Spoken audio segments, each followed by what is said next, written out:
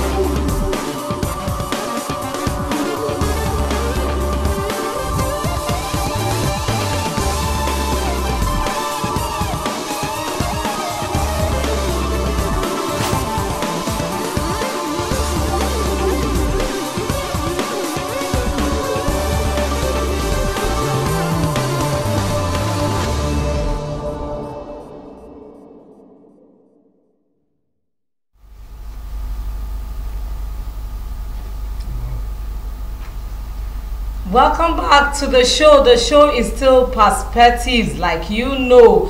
And if it happened, it's happening, or it's been talked about, we bring you the full details here on Perspectives.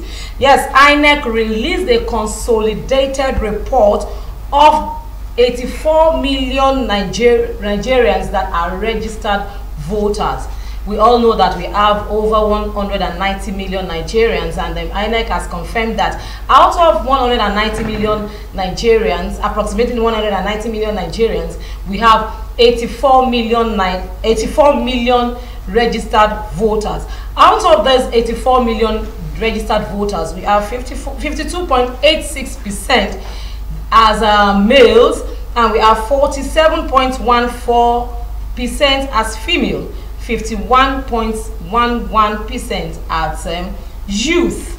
Yes, following this report, we're going to be talking about this INEC, consolidated report this morning. Today we'll be discussing INEC consolidated report and its implication on the 2019 elections. We will be doing this morning with no other person than the immediate past Lagos State APC chairman, Chief Henry Ajomale. Good morning, sir. Good morning. I hope I called that well, sir. Oh, yeah. Ajomale. Good morning, sir. It's good to have you on the show this morning. It's a pleasure, sir. You're welcome to the show. It's a pleasure. Thank you. We realized that from the report, it is quite obvious that the youth, are participating more, since we have 51% of them, 51.11% of them, that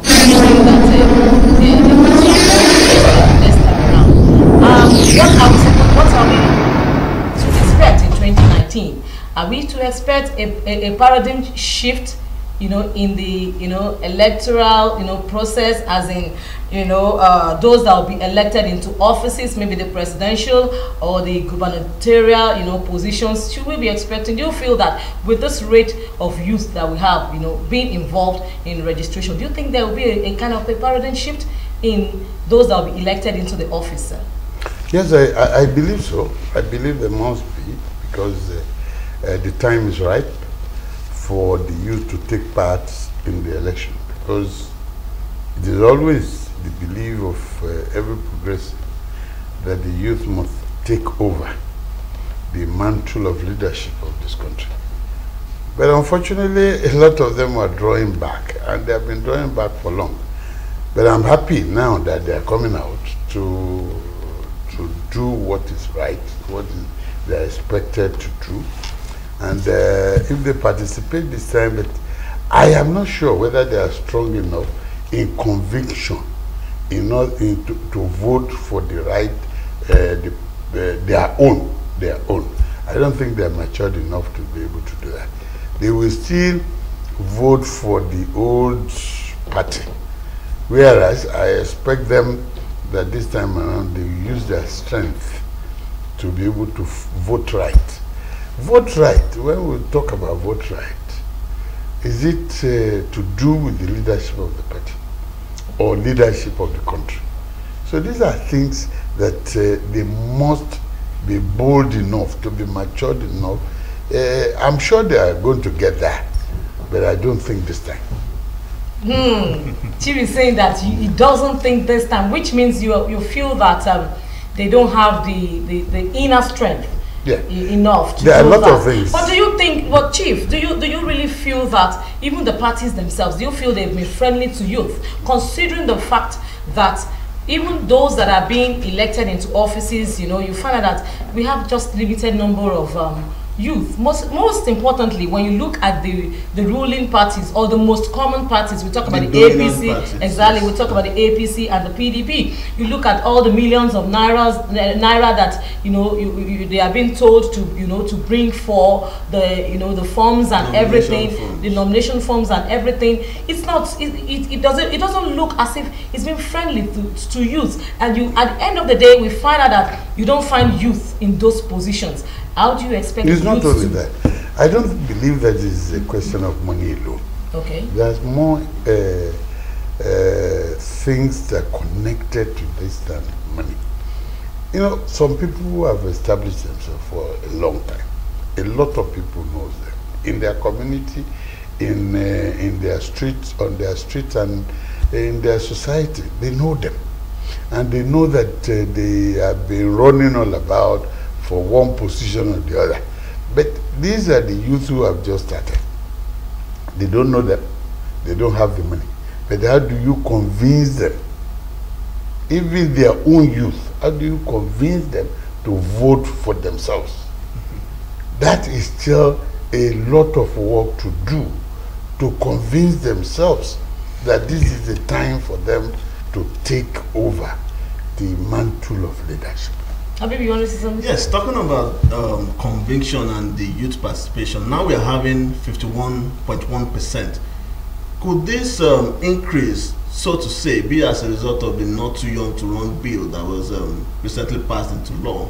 And if that has just been passed into law and we are not having youth, 2023, are we to expect a major shift? That's exactly what I believe. But they are not going to allow it to end after the election.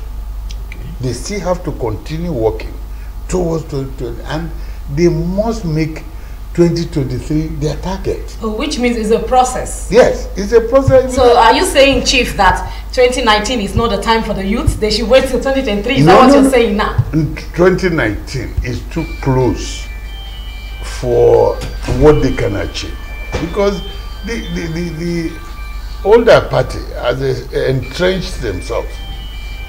So far, it's too short for them to be able to make serious impact. And that is why I think they must go back and do their homework very well and prepare for the next election. That is the only way they can be able to capture the party, the leadership. Okay. If I may ask, what role does the party have to play? I mean, a conscious role to say, yes, let's encourage the youth. Yes, I believe that the party should allow majority of their candidates to be youth. If you want to encourage them, you bring them in and then train them and ensure that they are a majority. Look, this younger generation are vibrant, they are strong, where you cannot, elderly one cannot walk, you cannot jump, you cannot run. But these are the young ones that can do that job. And I believe that they are in a vintage position now to be able to take over the mantle of leadership. Let the elderly one rest and allow this younger one to drive the economy of this country. They are qualified enough. You have them PhD, you have a master's degree holder, and now you even find a lot of Nigerians who are having this master's degree holder. There is no doubt that if you give them that opportunity, that they will perform. And that's always my own belief, that you must give the younger one the opportunity to climb that leadership position and see how you can guide them. Your role of the elder now, as far as I believe, is to stand and watch and direct them.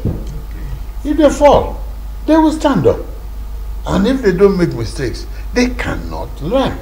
So between now and 2023, I believe they must have learned the ropes. They must have gone through some changes to take over the leadership.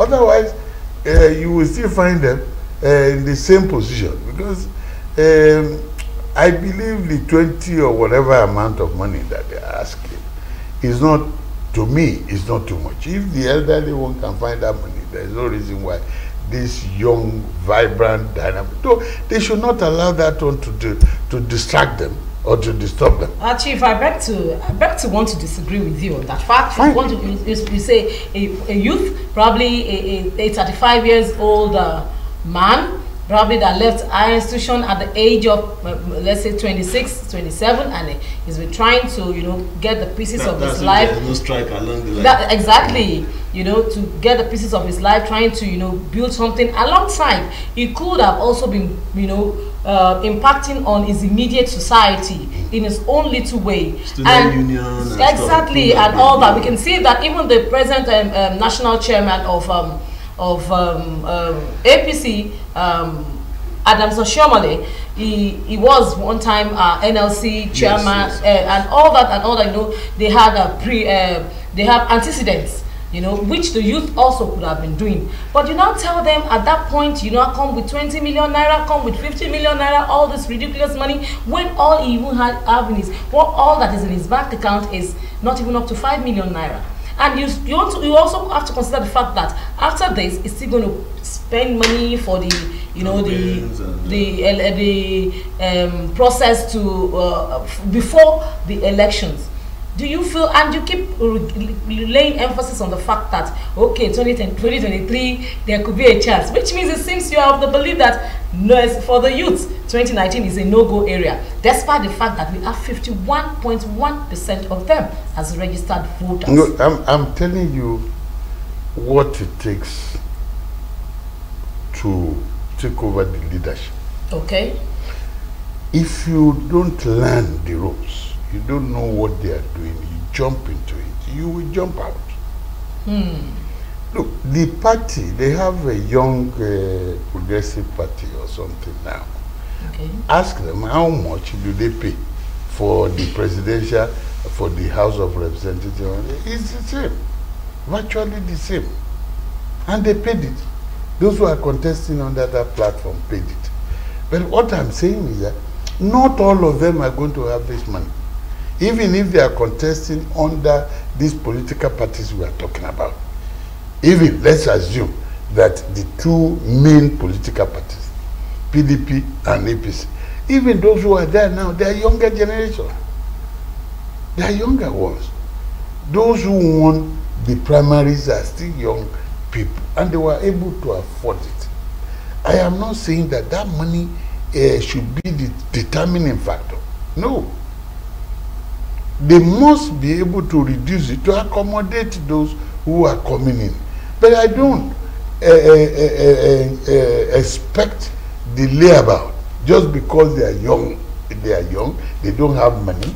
Then you should go out and contest election. When they get there, what do you think they are going to do? Okay, Chief Henry Ajomale, the former immediate past chairman of the Lagos State APC, is being in the studio with us, and we'll be talking about the latest released report of the INEC about the number of voters, registered voters in Nigeria. He believes that yes, for the youths to take place, it's a process. It's not something that will just happen in one day or in one time. Away from the youths now, Chief, according to INEC chairman Professor Mahmood Yakubu, he said that out of 168 rerun and by-elections conducted since the end of 2015 elections, he said only 6 women has been elected. Yet this recent report that we are talking about, we have 47.14% of the registered voters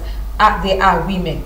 Why do you think we have a huge gap in terms of women being elected into positions, despite having a lot of them as registered voters? Well, I will not know that, but I think women are the enemy of themselves. Oh my God, I keep hearing women are the enemies of themselves. I keep hearing women are the enemies of themselves. It's true. Oh my God, this is a great challenge to all the women out there. That's exactly what I'm saying. This is a challenge. Let's see. I'm getting married. Okay. I'm married now, and I want to go and contest election. Okay. You don't expect my wife to go and vote for my opponent.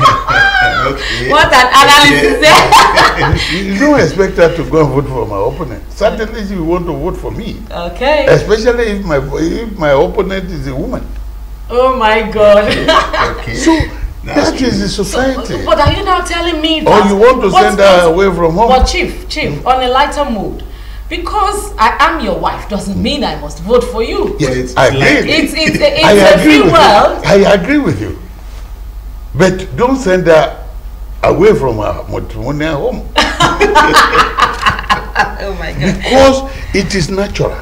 Okay. That she too, if the husband becomes a member of the House of Representatives or Senate that is contesting for, if he wins and you did not vote for her, what do you expect the man to do? Oh my God. And the mother too, if the man is exactly. So there are so many so many factors working against the women, just because no women, but working against that notion that women must vote for themselves. There are so many factors that is blocking women from achieving this objective. For me, I am woman gender sensitive. I want women to be in position, at least to have half of what we have. I want to give you a recap for that. No, it's not new. It's not new. What I'm saying is not new that I've been saying that. That give them the opportunity. They may even be better than what we are having now. To me, I have worked under several women when I was in the civil service. So I know how active they are. They have the brain, they have everything. And I enjoy working for them, working under them. So there is no reason why you put a woman somewhere that you cannot, she will not be active. Especially if she's educated, she will be active. And one thing about it, she will be disciplined. And she wants you to be disciplined. That's the most important. That can be the turning point. If the women decided to stage a revolution by voting for themselves. Okay, so maybe we'll have another Beijing. So to me, I believe that we must work on it to be able to convince our women folk to take it very seriously, and the youth to take it seriously. Otherwise, the older generation will continue to embed themselves inside this politics, and they don't want to go. Oh, viewers at home, the show is still Perspectives. I want to go on a short break. We're still with Chief Henry Ajomale in the studio. Please don't go anywhere. Stay tuned. We'll be right back.